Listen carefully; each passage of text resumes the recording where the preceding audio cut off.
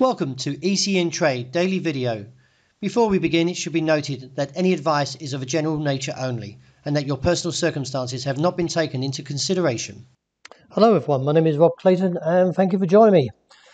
Well, it would seem that the Australian dollar has found renewed support from that level of 70 cents overnight after rallying up towards the top side of the range around 71.25.35, and from there the market has actually staged a rejection. Still, we've got to see a little bit more evidence to the MACD to marry up with the RSI and move through the midway point. Although from the rejection is encouraging, and it does expect to see further weakness towards the downside.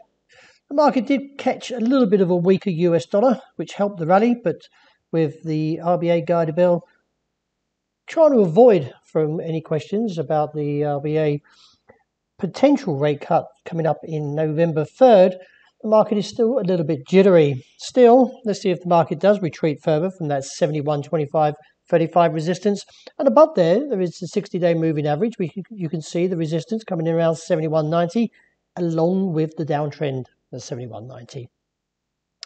Looking at the euro, we can see the market took a challenge to the upside. However, it seems it's finding some resistance around the 118.80 level. Nevertheless, still be on your guard because of the weakness of the US dollar. The market has found a little bit more encouragement, but I would say, as from recently seen, we can see that the market has retreated quite strongly from this 118 level. I am somewhat sitting on the sidelines and keeping a neutral view just for the present, just to see how the market plays into the rest of this week as we still wait for the US stimulus announcement from between the two sides of Steve Mnuchin, US Treasury Secretary, and also from Nancy Pelosi. At the moment, the talks are still ongoing.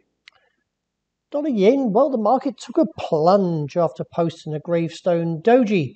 From there, the market is getting closer towards its objective of 104. Do continue to adjust your stop losses and take profit according to your risk management, due to the fact is that we may get a rejection from 104 like previously. Nevertheless, now the two indicators that I look at is that the MACD and the RSI are married up. So I do feel could be a little bit more bearish sentiment coming through to the market. With the ongoing talks that still seem to be going nowhere to the Brexit, is that the pound found a little bit more momentum overnight and surged. Now, it is quite surprising, as there has been much talk of a potential cut in rates in the UK. Nevertheless, the pound has found a little bit more strength and therefore could see a little bit more guidance towards that 131.90. Like previously, it didn't sustain very much towards that level and then plummeted, as you can see. But I'm going to keep it like with the euro, just sit out for the moment and just see how the market plays to this very strong candle. Keep an eye on your sterling yen though. If we see a break above 138, that would negate the bearish case and not look away from 35 to 34 and possibly back up to 139. What's leading this market, of course, is the sterling leg being rather on the strong case. Nevertheless, like previously, there was good resistance there, so let's see if the market can again hold.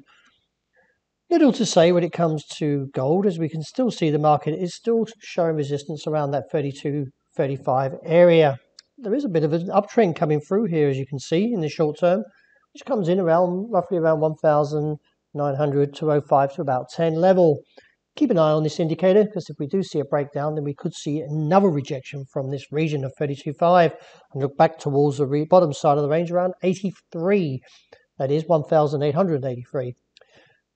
A break above 35 would give further confidence to the bulls and see a rally up to 68, however. But as you can see, the resistance served very, very well at 41.70.75 overnight, with the market plunging back towards $39 a barrel. It would seem that the risk that we are looking further to the downside, but in the short term, an opportunity to buy. We could see support around 38.5, with a base seen at 36.5. Look for the pullback as a potential demand or correction from a turnaround from either of these two levels, and look back towards eventually to the upside. But for now, we are seeing a bit more of a bearish play for crude. That wraps it for today. Thank you very much for joining me. As always, look out for the intraday report. Hope you enjoy the rest of the day.